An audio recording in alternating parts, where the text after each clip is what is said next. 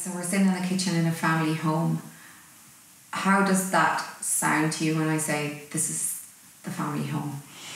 I think I've stopped referring to this as the family home. I think my children need to learn that the home is much more than just bricks and mortar. I think that we have decided that we are going to call wherever we place our heads the family home from now onwards. We don't have a specific abode, and we need to nearly detach ourselves from the existing building. So we've stopped referring to this. We call it the house from now onwards. I suppose we are very much aware that wherever we are together will be our family home as such.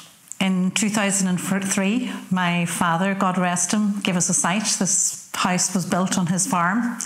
He asked me to pick anywhere at all, and that I could have half an acre to build the home of my dreams. And we jumped on that opportunity.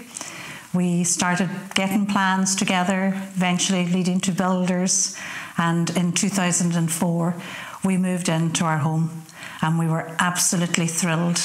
And it was absolutely beautiful. No expense was spared. We finished it completely, apart from the garden. And I suppose we spent the next 3-4 years adding on, buying bits. Every penny that came into the house went into the house. There was a lull in fashion at the time. I don't think I bought any new clothes for a number of years. Everything went into the house. It was getting the best of everything that we could, and we both worked really hard for this, and we feel that we really deserved it. I suppose then, shortly on, in 2008, I started questioning things. I could see cracks coming in the house. Initially, we blamed the plasterer. We dragged the plasterer back. We asked him what the problem was. He couldn't understand what was happening, but we made the decision to pick off the plaster and replaster the side gable. He referred to the plaster as boast, meaning it was sitting out from the wall. But he was kind enough to replaster the wall, and I am guessing that within 3 years again, the cracking reappeared. And at this stage, Mica became a known factor in the area. So we decided that, it must be something greater. And we started looking about trying to find out what exactly was wrong with the house. Now, with memory, the plasterer said that he can remember replastering the house and plastering it. And he said it wasn't a particularly humid day, but he had never plastered a wall that took so much water, that it was as if the blocks were sucking in the water as he was plastering the house from day go.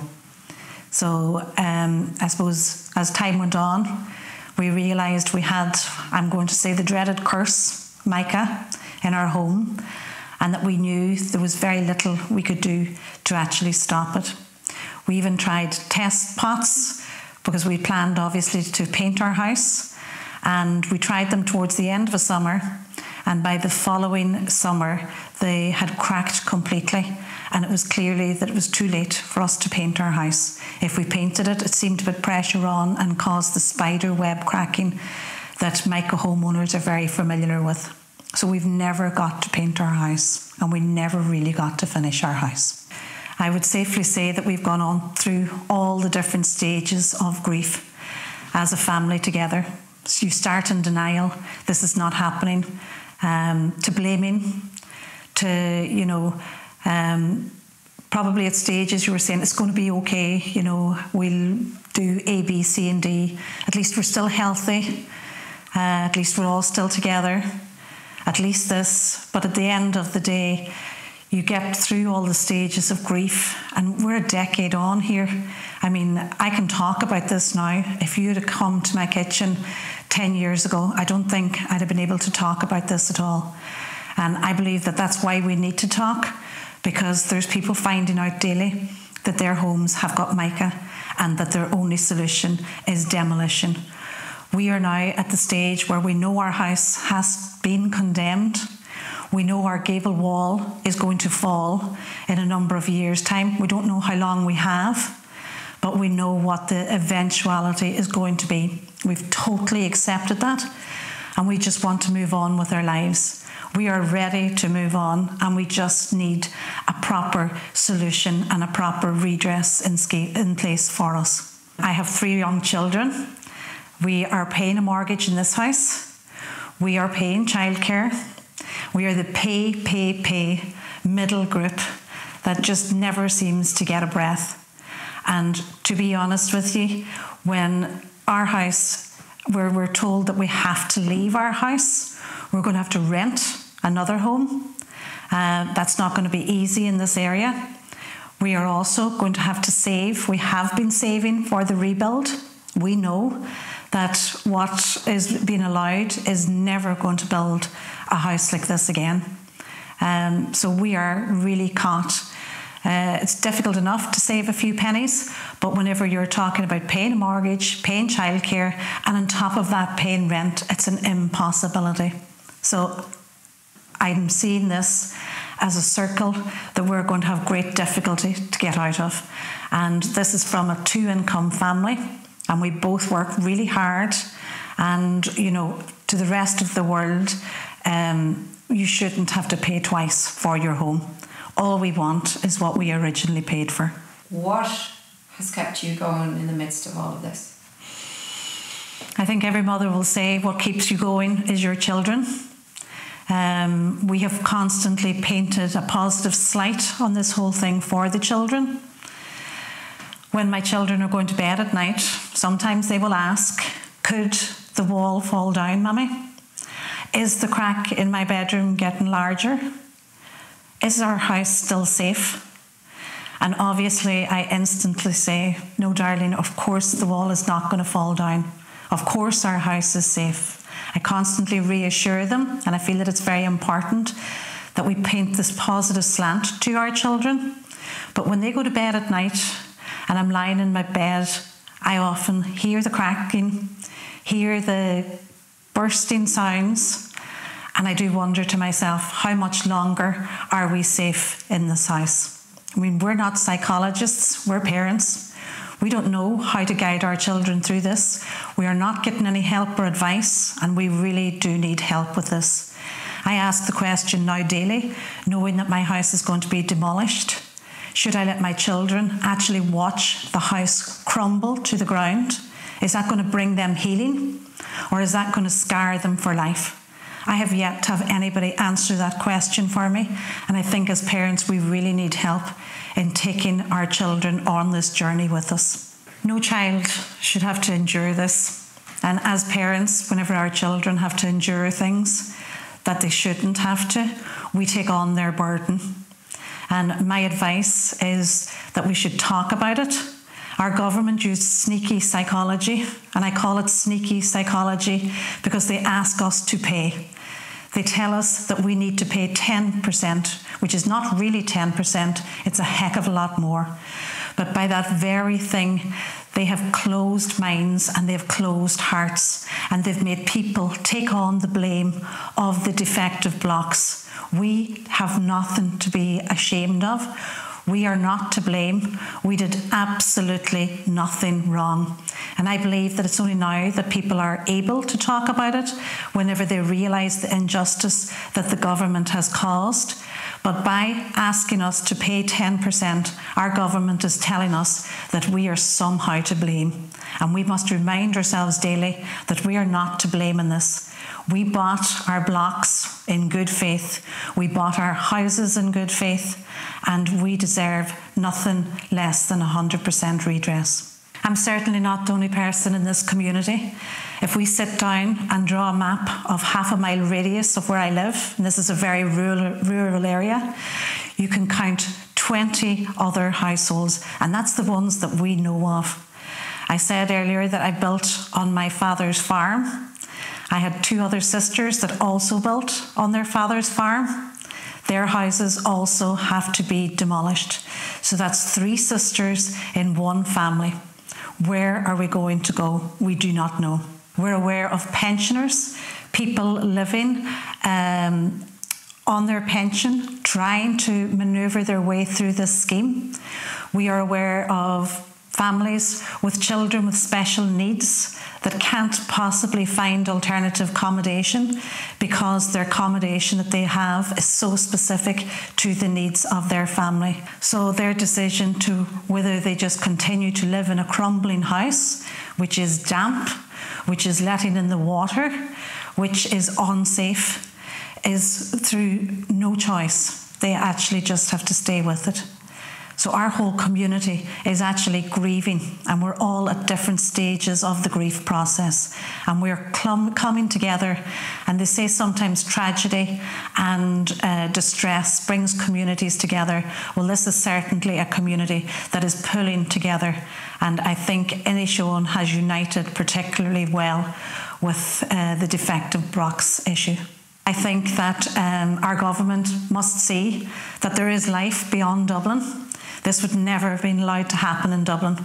I believe that our government is going to see sense and realise that this is not a political issue. This is certainly a humanitarian issue.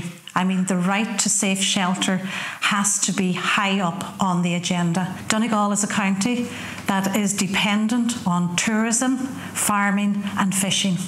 Fishing is dead in the water. Farming is nearly a futile industry for people to make a decent living out, so we're left with our tourism. And where are people going to stay?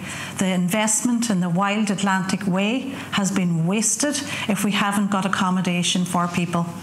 Remember, hotels are crumbling, schools are crumbling, libraries are crumbling, public buildings are crumbling, but I do believe that homes are where the pivotal of everything revolves up around.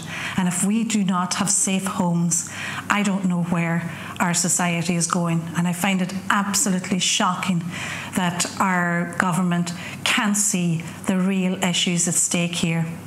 The mental health services in Inishowen are already busting at the seams. CAMS has waiting lists of over a year for young people. What you're talking about here is the aftermath of Mica is going to be huge if it's not resolved quickly. I'm really concerned about our students. At the end of this year, we had a number of families that were just finding out that their houses had to be demolished. This has happened over the summer. They have been looking for rental accommodation. Some have been successful, others have not. I dread Monday morning as we return to school because I know I'm going to be looking at my register to make sure that these students are back. I cannot imagine what it's going to be like for some of our Leaving Cert students who are going to be studying for a Leaving Cert in a mobile home. Some of them are going to be studying from their sheds, refurbished into makeshift homes. Some have large families. I cannot imagine what it's going to be like for them to study for a Leaving Cert with younger siblings running around inside of a mobile home in Donegal weather. It's going to be shocking. In 2016, Michael Ring developed the Pobble Deprivation Index, and he can tell you that Inishowen is one of the most deprived areas in the whole of Ireland, apart from Arranmore Island. And what that means is our schools, there's two secondary schools, all the secondary schools in the whole of the peninsula actually receive GESH funding. They also receive school completion funding, which means we are totally disadvantaged. Our students are economically disadvantaged, but they're also geographically disadvantaged.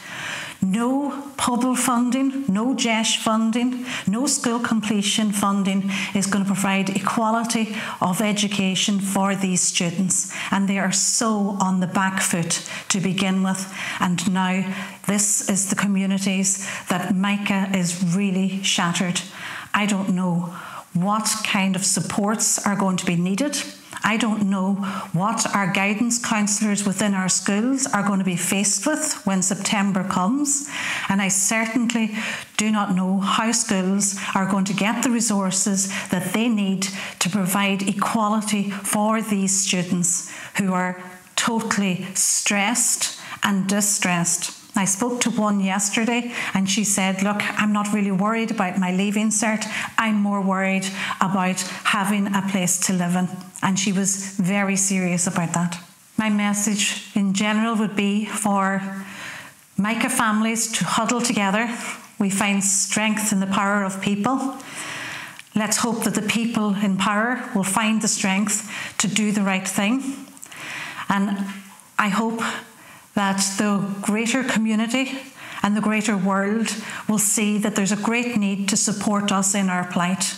This is a decade later for many of us, and we do need your help, we need your support, and for every minister to pull in together and see how can you actually really support all of these families, because there's much more support needed than just the bricks and mortar that is regularly talked about.